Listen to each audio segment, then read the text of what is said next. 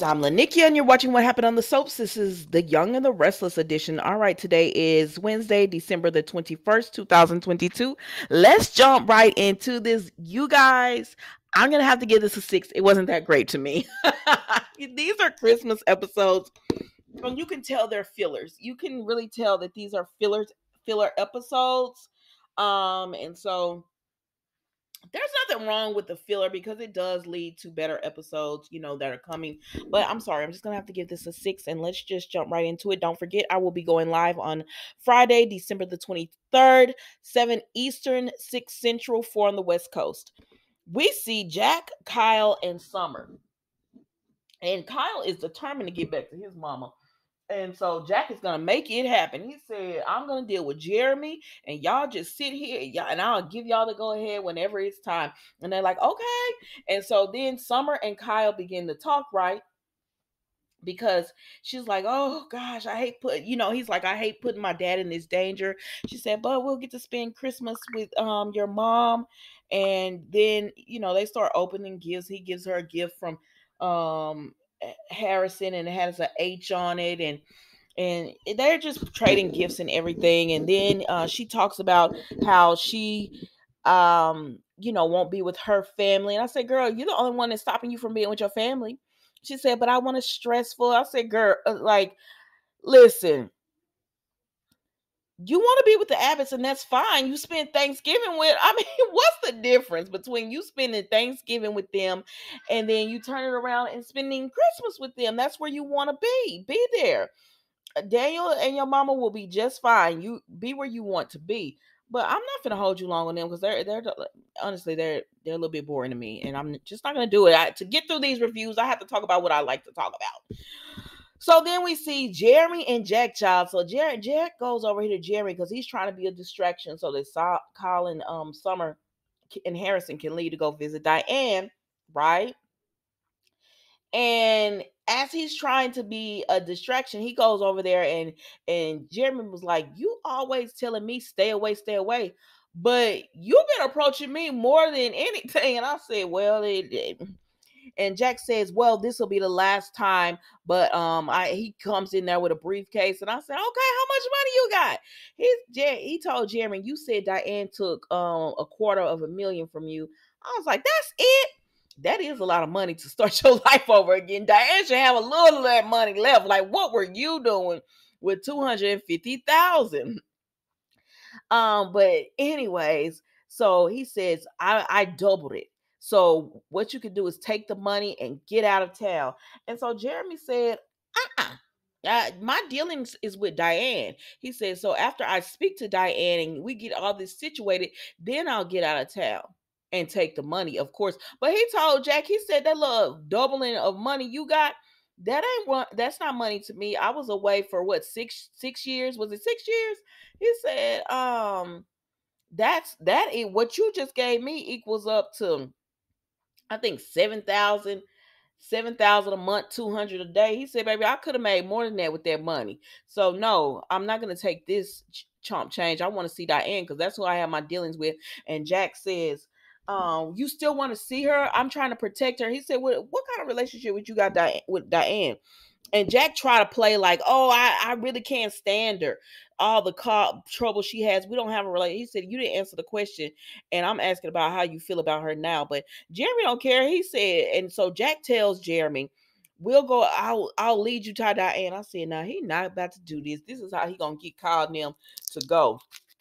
Jack, I don't think you should play with Jeremy like this. I really don't. I don't understand it. I just don't. But let's move on, y'all.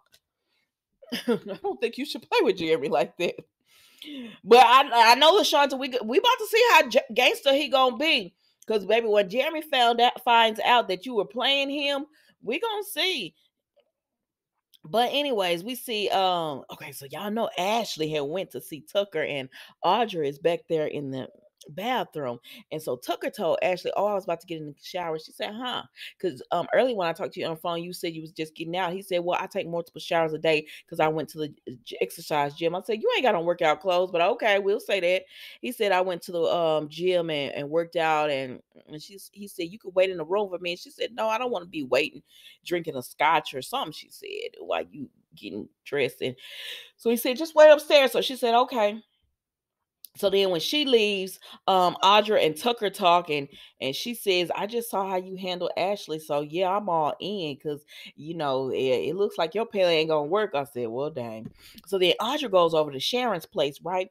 And when she goes over to Sharon's place, she sees that Sharon says, "I heard you talking to a barista and you were asking about Noah, so I know exactly who you are." And Sharon asks her, "How long you gonna stay? Is this a permanent job?" She said, "Is that your way of asking me, am I staying?" She said, "Noah would never ask me to ask you, but I'm just curious." And so she lets Sharon know that she's not gonna stay, that she's gonna stay as long as she stays. I don't know. She said, "But Noah and Allie have nothing to worry about." He said, made it clear in no uncertain terms, "I don't want you." And I heard, she said, and I heard him when he said it. So, anyways, then Chance comes in and interrupts them, and he says, "Sharon, I did it." So him and Sharon start talking, and Audra is really listening. He's telling her the story about how he caught an elf, this con artist that was an elf, and all that. It was a funny story though. And so, he's real happy about that. But then Sharon gets a call from Faith, so she has to go outside. So then Audra and Chance start talking. And I said, "I don't think Audra is a flirt. I think she just, have you ever had a friend who was just a flirty friend? Like they didn't even realize they were doing it, because Audra has flirted with every man she's talked to, but I don't even think she's attempting to flirt. But anyway, Sharon sees, and I said, "Oh no, not we green eyed with envy." So she go back in the Chance, and they continue to talk. And he says he's gonna spend Christmas alone. He's Because he doesn't want to answer any questions about Abby and their whole relationship and everything. And I'm not gonna lie, I blacked out on them. Let's move on. So then we see Noah and Allie. So they're all lovey dovey. Well, not right now, they're not. They're awkward. I said, "What's going on here?" Say, "Noah, you told this girl this mess, and then I guess you didn't finish clarifying." So he says, "We need to talk about everything." He said, "You don't have anything to worry about. I want to be yours. I'm here with you. We're in this together. I do not want Audra," which makes her feel better. And then Ashley comes in. She says she's meeting with Tucker, and they were like, but Allie said, I'm not judging." She's like, "Yeah, he came in on that helicopter." She said, "But besides that, I respect him as a businessman because he be doing it." And so then Noah said, "Yeah, Allie's not gonna judge." And so Ashley's like, "Okay." So she goes in, and Noah leaves, and Ashley asks, "Allie, is everything all good with you?" And she said, "Yeah, everything's all good with her." I mean, she said she thinks their relationship is good. I said, "Well, then the answer is no." So then we see Noah and Allie talk, and they're all kissing, and they're lovey dovey, and they're just, having a nice little conversation, because, she forgives him for whatever happened between him and Audra. And at the end of the day, they want to be together. So then we see Tucker comes in. Sorry, I forgot to put up the picture, so it's Audra still in it.